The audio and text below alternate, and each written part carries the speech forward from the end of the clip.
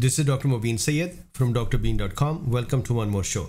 So today I want to provide you a summary of the clinical takeaways for inflammation related lectures that we are doing separately on Zoom.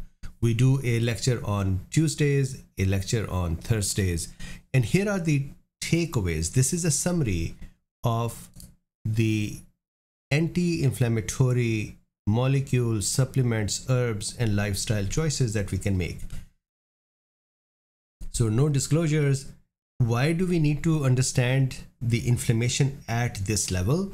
Most of the time, the inflammation is taught with here are the cells, here are the molecules, and here are the mechanisms. What I want to discuss or stress is that the inflammatory pathways are at the heart of inflammation, and we need to understand how to modulate them. Researchers know it. That is why they keep bringing up new drugs and keep trialing new drugs, because they know here are the pathways and there are thousands of those, and they know how to start modulating them to see what is the result. However, we on the other hand are told to keep an eye on various immune cells and various immune mechanisms. We need to focus on the inflammatory pathways as well, especially TLR pathway, NLRP pathway, nuclear factor kappa B, MAP kinase, JAK-STAT pathway, arachidonic acid pathway, and some other.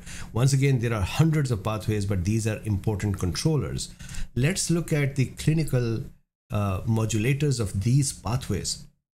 First of all, antioxidants.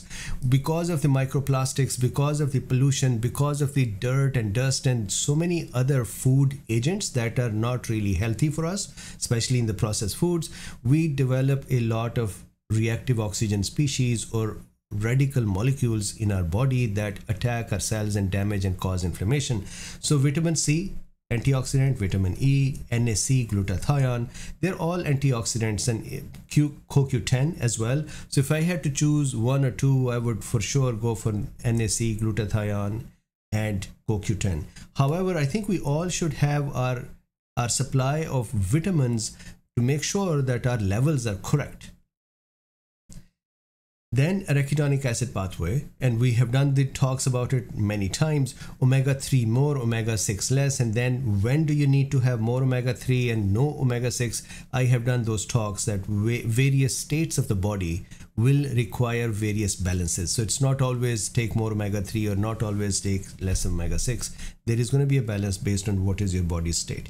Then the toll-like receptor pathway. This is the pathway that becomes activated when there are infections or viruses or other tissue damage patterns that appear.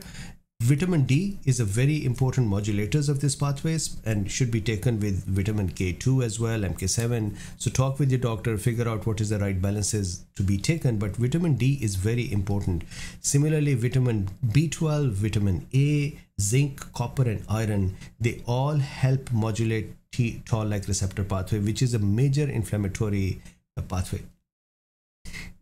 NLRP3 pathway, which is activated, primed by toll-like receptor pathway, and then this pathway is quite dangerous for us because it can bring the cells towards inflammatory state or inflammasome state or pyroptotic state, where the cells would just die, and during their death they would cause a lot of inflammation. Vitamin D, once again, is a very important molecule here. Vitamin D can move the cells away from pyroptosis and towards autophagy and healing, or apoptosis, which is a more graceful way of dying without causing inflammation than pyroptosis. Curcumin, omega-3, resveratrol, Mediterranean diet, exercise. Again, I have taken some of it. There are tons of molecules that can modulate these pathways. If you actually know some molecule that is even better, or you have an experience with it, put that in the comment. Then nuclear factor kappa B pathway, curcumin, omega-3, resveratrol, quercetin. MAP kinase pathway, curcumin, ginseng, resveratrol, quercetin, EGCG, the green tree extract, and many other flavonoids present in the fruits, vegetables, legumes, and many more.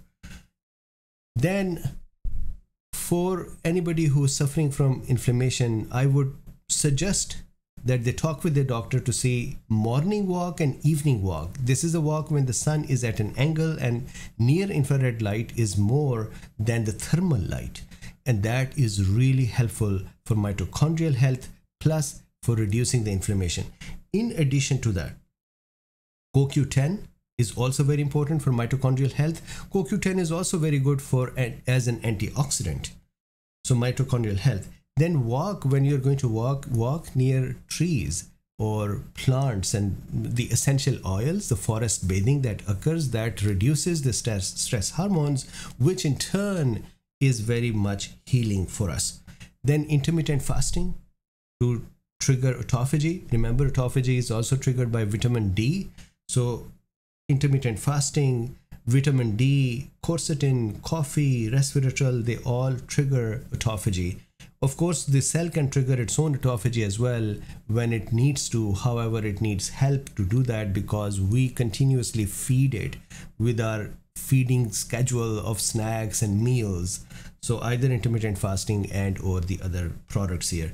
Less processed foods. Processed foods have lots of agents that cause oxidation in our body, and they tip the redox balance and they cause inflammation, or they trigger or they contribute products that would cause inflammation.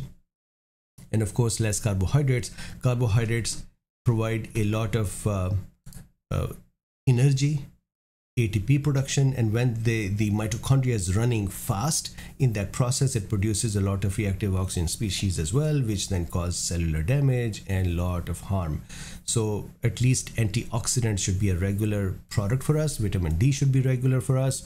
Then, as I said, omega-3 and quercetin and curcumin. Curcumin is a master of inflammation control. So is NAC, which is a master of not only antioxidant but inflammation control as well. So once again, I put all this summary on one screen so that you can take a screenshot if need be, not to make you read it. So with this, thank you very much. Like, subscribe and share. And in the description of this video, there is a link to get access to drbeen.com for $4.99 per month, and you get access to another 800 lectures. And if you wanted to have CMEs, there is a link there as well on drbeen.com to offer you CME.